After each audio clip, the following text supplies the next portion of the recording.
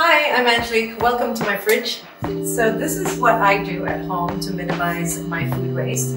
Firstly, I'm vegan, so you won't find any meat or dairy clearly.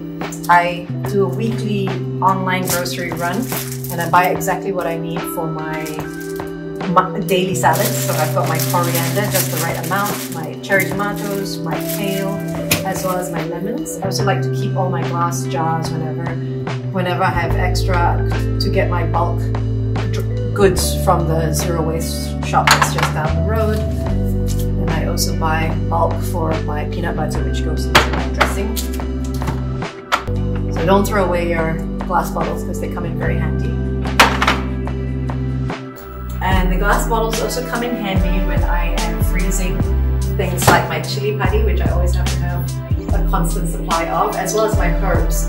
So because herbs wilt so quickly, I will wash them, chop them up, and put them straight into the freezer so that I can keep them and have them ready at any time. So every time you have a glass bottle, please don't throw it away. And then I label them so I know what's in it. And another tip that I learned from my mom is to freeze your bread as soon as you buy it, because it lasts a really, really long time. And if I do have any extra food or food that has gone bad, I do compost it.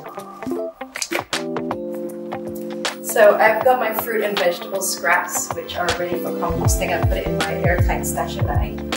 This is the compost accelerator, and this is the urban composter, which has been designed specifically for apartments. So what I'm going to do is I'm going to cut my scraps smaller so that they compost quicker. Now the reason it's good to compost your food is if you just throw your food waste into your garbage bin and then it goes into the landfill, it's not going to break down because the food scraps get piled into the landfill and they don't have the oxygen to break down. So what happens is the food scraps emit methane, which is a greenhouse gas, and that contributes to greenhouse gas, which you don't want. The best thing to do is to compost your food waste, and with the urban composter it's so easy. So this is a compost accelerator, and basically it's made from fermented fruit extract in a recycled plastic bottle.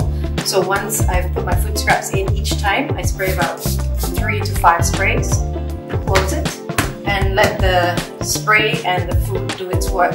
So every time I have food scraps, I just keep adding and adding and adding and spraying. And after about a week and a half, I get compost juice coming out of this tap. So the juice, diluted, can be used to spray my plants with water, or concentrated can be used to unclog my sink. So I have very good flowing sinks in my house.